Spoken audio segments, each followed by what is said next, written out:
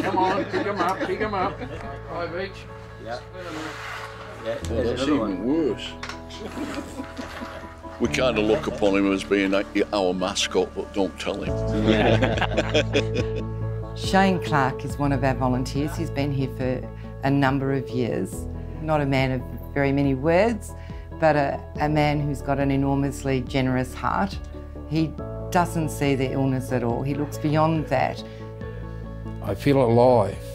There's always something to do. They're active and they want to be active. So you're active. And that's why I come here.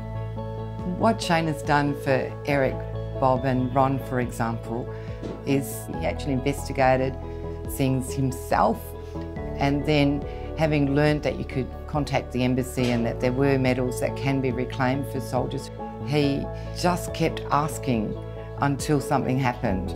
And when the medals were coming, his excitement was, I don't know, the way it is when you achieve something great. It was a wonderful surprise that we could get such an award, and it really means a lot to all of us. So for me, I felt a tremendous feeling of great pride. It all stems from one single, good-hearted volunteer in the true sense of the word. Yeah. To Shane. Well, thank you. Thank you. Yeah, good on him. All right, thank you, gentlemen. To me, I'm proud to mix with them because they are my elders, and you only learn from your elders. And the knowledge that these men have got is just unbelievable.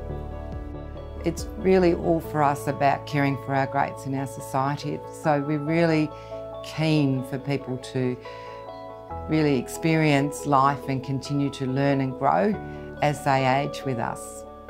We must honour our seniors because they are the ones that made this country.